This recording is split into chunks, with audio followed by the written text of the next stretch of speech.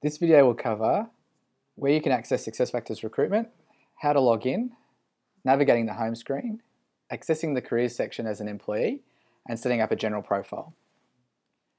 You can access this home page in a number of ways. You can come to this home page through a direct web link. You can access it through All Yours, or you can access it through your intranet site.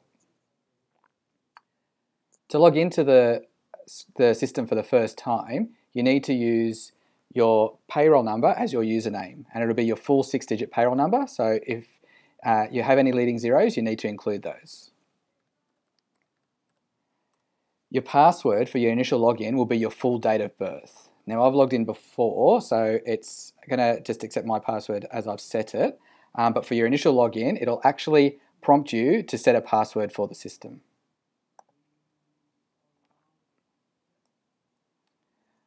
Once you log in, it'll bring you to your home page here. This is your home or landing page. On the home screen, there's a number of items. So you can see there's a tile here that has all your information, and I've uploaded a photo. You can also see down here some of your team's details and those people who report to you. There's also a to-do section. In the to-do section, it covers off all the tasks that have been assigned to you, and you can quickly access anything that you need to action within the system here within the to-dos panel. Based on your role within the system, you'll get access to a number of screens, and those screens are accessible through the Home drop-down tab located here. We're going to navigate to Careers section now and go through the different options and functionality that's available as an internal applicant. The Careers section homepage starts here on the Job Search tab, and you can see a number of other tabs have come onto the screen here at the top. This search screen here shows all the different variables that you can use in refining a search to look for a potential job within the system.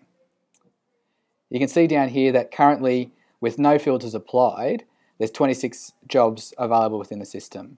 Once I apply any of the filters, it'll refresh and tell you how many jobs are now available. So you can see here there's 3 jobs. If you put any or too many filters on to the point where this turns to a 0, you can then just pare back and take some of those filters off to get to a refined list of jobs that you want to review.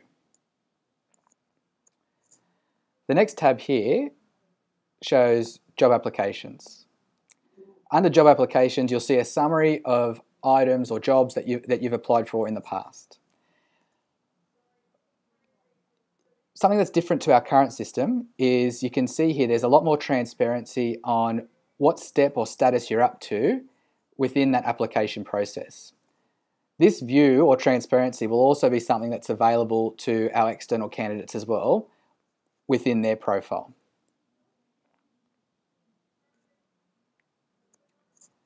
The next tab along has that we're going to focus on today has saved searches or alerts. Now in this tab here, you can actually set a search that you want to rerun on a number of occasions, and whenever you come in, you can just automatically run that search. So if there's a particular division you're interested in or a particular geographical area, you can run a search here. You can also set up an alert so that if something that meets that criteria becomes available within the system will automatically alert you via an email to encourage you to come back into the system and review that new opportunity. The next tab is My Candidate Profile, and within the profile there's a number of elements that you can update, including your work history. You can attach documents, whether it be work samples or other things. You can update your education, certificates, languages, etc.